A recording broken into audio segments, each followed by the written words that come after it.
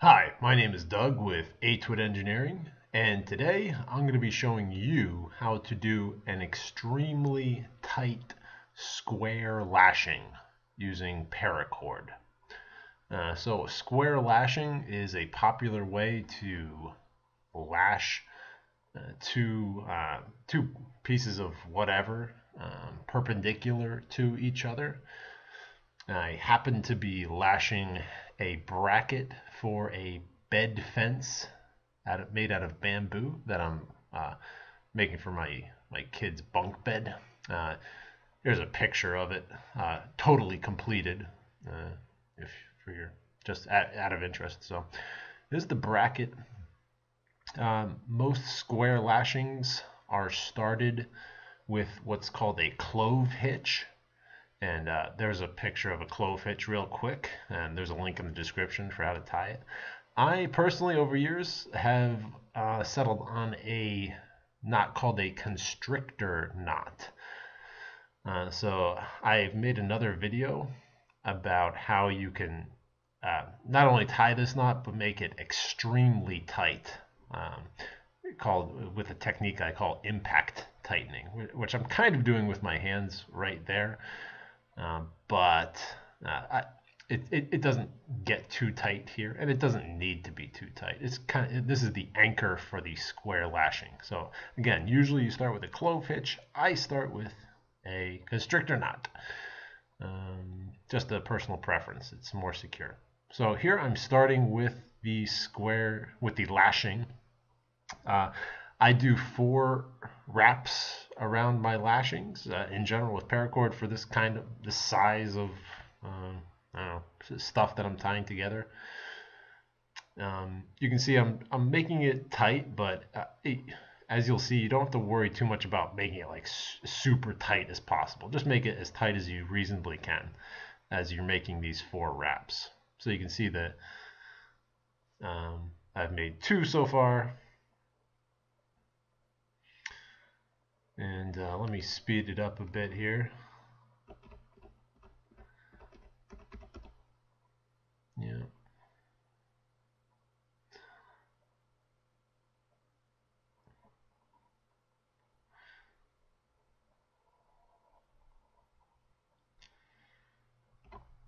Okay. So I'm done with the wraps. Now I'm taking the end of the constrictor knot, the loose bite, and I am threading it around. And what I'm doing here is called a frapping turn. So frapping is an old nautical term to mean to lash or tie something down very tightly. When it comes to tying a lashing system like this, it refers to how you tighten down the wraps that you just made even further. So it's kind of like a leverage situation here. So I tied the wraps as tight as I could reasonably with my hand strength. And now this frapping turn is going to make it even tighter. Now, classically speaking, you just make the frapping turn again by hand using your hand strength, which does provide leverage and does tighten it down quite well. This is a technique I've invented myself that gets it even way ridiculously tighter. So what I'm doing here is tying an over-under knot around a wooden dowel. This is a 3/8 inch oak dowel, and tying a simple over-under, then another over-under. You can call it it's called a granny knot also. I'm tying it around this wooden dowel, and then Tiger's checking out my handiwork. Tying it around the wooden dowel and melting the end. So this is, I forgot to mention, this is 550-pound test paracord. There's a link in the description for the paracord I use. Make sure you buy from a reputable source. So anyway, I'm burning the ends here because this is a simple over-under knot, and it's easy. Paracord is slippery, and it's easy for this knot to untie itself if you don't burn the ends into little plastic beads that are kind of like little stoppers from keeping the knot, the simple over-under knot from unraveling under what is going to be some intense tension and pressure very soon. So here I'm still burning the ends. This takes a second here.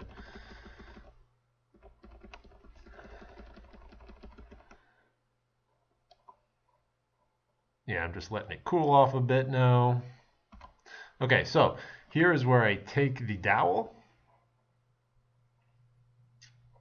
And yeah, come on, here is where I take the dowel and start turning it. I have to speed up again. Yeah, I'm just finding a good... Okay, here we go. So yeah, I start spinning the dowel. So again, this is all one length of paracord. This frapping turn was made with the loose bite of the initial constrictor knot anchor, and the other part of this granny knot on top was the running bite I was using for the lashing. So you can see I'm just doing a test here. I just want to make sure that the bracket is in the right position before I really lock things down. Yeah, the bed fence is not complete here yet, approaching completion. Yeah, so making sure it's in the right position, that's all. Double checking some things, measure twice, that kind of thing. Measure twice, tie once. All right, so I've turned the dowel a few times, and it's starting to get so tight that you need to whip out a little hammer.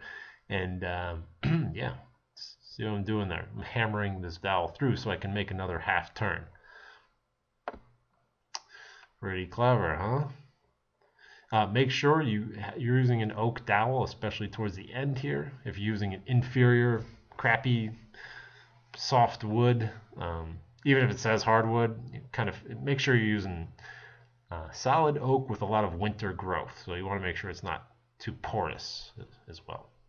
Anyway, making a few more half turns here. It's getting tighter and tighter. It's getting harder and harder to hammer that dowel through. And you see now why, hopefully why, I had to burn the ends of that granny knot on top. Otherwise, the two bites there would have slipped through the granny knot and come out. So the little plastic beads there are keeping that from happening. So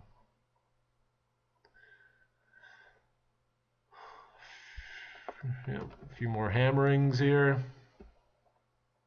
I forget how many times I twist it, but you just want to go until, I don't know, it's reasonably tight, until it just becomes a pain to hammer this thing through. Oh, maybe I decided that's the point. Yeah. Okay, so here I am just taking a little hacksaw here, sawing off the dowel, and you leave it there. Yeah, so that's about it. Lashings are pretty cool. This, what I just showed, is a whole knot system. So each knot is kind of like an individual note, making a little riff, let's say. Not exactly a symphony, but that's my bed fence is a symphony, which I'll show in another video. But this is a little riff, a little system I've come up with that has proven very useful over the years for various projects. So I hope you enjoyed. Please like, share, comment, subscribe, and I'll see you next time. Thanks. Bye.